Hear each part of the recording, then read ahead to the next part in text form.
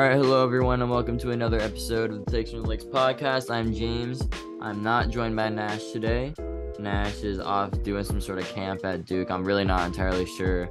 That dude is out of town like every 10 seconds. He was just in New York for this journalism camp. Now he's in Duke for this, but he'll be back Friday, and hopefully we'll be getting some episodes out for sure. But yeah, today it's just me. I just kind of want to get a little kind of mini pod up. I'm not sure how long this is going to be, but it's really sort of based about one topic in one sport, and that is baseball. Really don't get to talk enough about baseball. I obviously am a diehard Red Sox fan. Nash is a Royals fan, so it's kind of hard for him to pay attention because the Royals suck. And even for me, sometimes I kind of lose track because the Sox will suck, but I try to keep in touch for sure. But yeah, I mean, in today's MLB, there are a lot of teams that are just fun to watch. I mean, you got young teams like the Orioles, the Diamondbacks, the Reds. You got older teams, Dodgers, Astros are still pretty fun to watch, Rangers. But this is really going to be about one specific team, and that is the Cincinnati Reds, and why you should be watching the Reds. And not only should you be watching the Reds, but you should also be rooting for them very heavily. And so I kind of have I have a couple different points to bring up about the Reds and why they are fun to watch. Obviously, we know all about Ellie De La Cruz. I mean, I could go on for hours about that dude. If you've paid relative attention to the MLB, you have seen him steal second, third, and home, hit for the cycle, and like a whatever 7 run comeback win. He's just an extremely fun dude to watch. I'm not entirely sure if he'll win Rookie of the Year. I think he might have came up too late, but I mean that's sort of he's kind of rejuvenated that clubhouse, and it showed on the field for sure.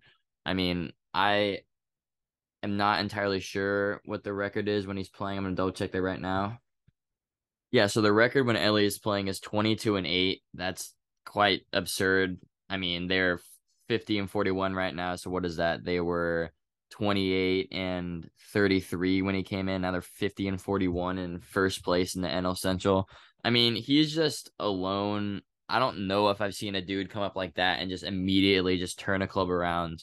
Pull up his stats real quick. I mean, he's just done everything. He's hit homers. He's been blazing around the bases. He has, 16 stolen bases, 4 home runs, 16 RBIs, 325 batting average in only 30 games. Like, seriously, he is the centerpiece for why you should be watching this Reds team. And there's also, I feel like he kind of overshadows the other guys. I mean, they have a ton of rookies that have seriously played really well this year. Just to name a few, I mean, Matt McLain, Spencer Tier, Will Benson, and TJ Friedel.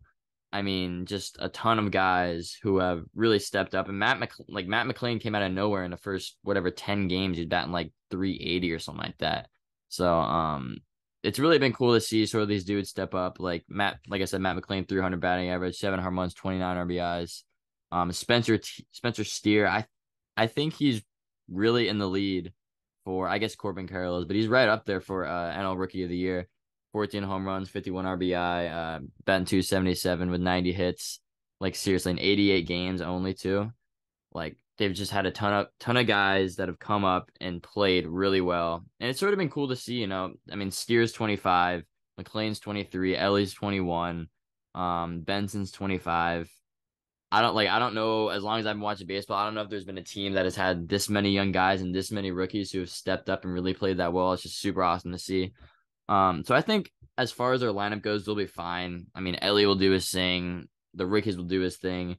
I haven't even mentioned Joey Votto. That's another cool thing. I think Joey Votto being with that squad in the clubhouse as well, sort of being like that. I mean, not to just disrespect him, but old guy who can kind of, give them, wisdom and sort of, be that guy they can go and talk to and stuff like that. But and another thing that's cool about him is that he also knows his role. He knows that he's not the best player on the team. He knows that it's Ellie's team and that it's Matt McLean, Steer, they're coming up, but he sort of accepted his role and that, yep, I'm going to be here. I'm not going to be the best player, but I'm going to be here for these young guys and do my best to help this team be the most successful. So as far as the lineup goes, really incredible. Pitching wise, starting pitching, not the greatest. I mean, Andrew Abbott's been really awesome.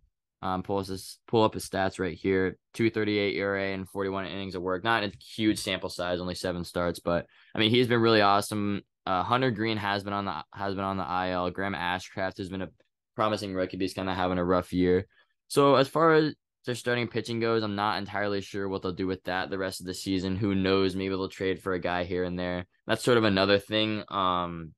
What if they'll be buyers or sellers? Because they are in first place. They most likely, it's either them or the Brewers who are going to win the NL Central. If they really think that they can make a run in the playoffs, they might trade for a dude and trade a couple of their prospects. But then again, I'm not really entirely sure. But yeah, so that as far as their starting pitching goes, not the greatest, but they still have some guys that can do it. But their bullpen, that is the strength of the team. The bullpen, Alexis Diaz, I mean, 40 innings pitched, 2.03 ERA. That dude is seriously 26 saves. That guy is the truth. And they just have a bunch of guys, Lucas Sims, Alex Young, Buck Farmer, who really just come out and put up a lot of innings and came in a lot of games and have locked it down. And so I think that's really a huge deal for if a team wants to make a run late in the season and in the postseason, is if they have a good bullpen. I mean, I've seen it with the Red Sox. Have not had a good bullpen in years, and they really have not done much. I mean, I guess they made the ALCS, but then again, they didn't do much with that as far as pitching wise. So I think that will really help them. I think their only problem as far as their whole team is starting pitching, but we'll really just see how that goes. So like I said, the Reds are just one team of many in MLB that are extremely exciting and have just outperformed expectations like crazy. That I think if you want to get into baseball, want to start watching stuff in the back half of the season, and you're looking for a team to root for, I think the Reds are seriously so fun to watch. They're so easy to root for. Just got kind of like an underdog mentality. Got a bunch of young guys, but they still have Votto, who's been there, and he's a Hall of Famer.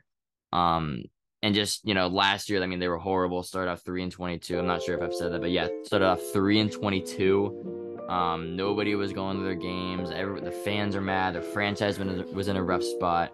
But here they are. They have guys, Ellie, Matt McClain, Steer, who kind of, inserted new life into the franchise. And I just think that's really cool. And you can go and watch any of their home games, and just the crowd is electric, and it's super awesome to watch. And Ellie is doing something one night that nobody's ever done before. And so I'm going to try and watch them along with the Red Sox, of course. So I'm going to try and watch them a lot the rest of the year. But yeah, definitely keep a close eye on the Reds the rest of the season. And so that's all I've really got. I'm not sure how long that was, maybe like 9-10 minutes. Sort of a quick little tidbit about the Reds and about their future and about how they might do the rest of the season. Then again, we'll see if they're buyers or sellers, or if they'll kind of hold that neutral role, because they are still in the process of rebuilding, but they can be good. Very similar to the Orioles. I'm interested to see what they'll do as well. But yeah, so that's kind of wanted to give you guys a quick little monologue for them and why they're so special. And yeah, I'll catch you guys next time. See ya.